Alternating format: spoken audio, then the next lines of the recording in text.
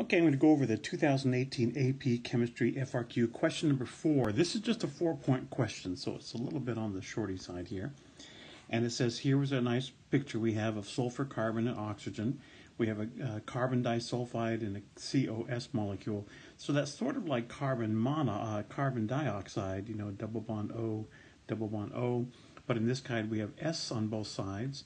And down here, we have an S and an O on this side. So the first one says the table gives the molecular structures and boiling points for the compounds CS2 and COS. In terms of the types and relative strengths of all the intermolecular forces in each compound, explain why the boiling point of CS2 is higher than the boiling point of COS. So we know what we're going to say is that this guy has stronger intermolecular forces than this one does. Okay, the first point is just for listing what the intermolecular forces are. Every molecule has London dispersion forces, I'll say LDF, so we can put that down for both of them. But this first molecule, since it's CS2, you can see it's a very nonpolar. That's all it's going to have is London dispersion forces. The second one, because we have this carbon-oxygen bond, we can also expect to have some dipole-dipole forces, dipole-dipole interactions, I like to say. So the second one's going to have London dispersion and dipole-dipole. First one is London dispersion. Say that alone, that is worth 1 point. We just earned 1 point on this question. And then the second part, it says in terms of the relative strength, why is this boiling point greater? All we have to say is that the London dispersion forces in CS2, okay, must be greater than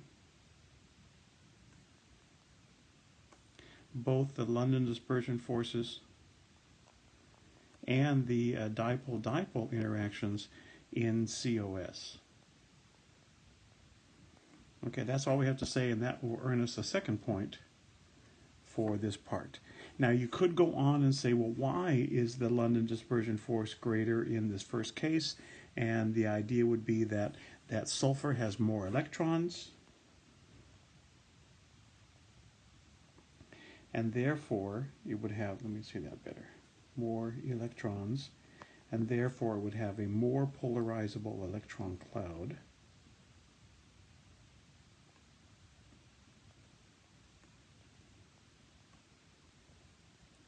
And that would be the correct answer for that. But it didn't actually say go into an explanation. It just says in terms of the intermolecular forces. So the fact that the London dispersion forces here is greater than the London and the dipole-dipole here, okay, counts for why that is larger. So that's the 2nd point. 2 points so far.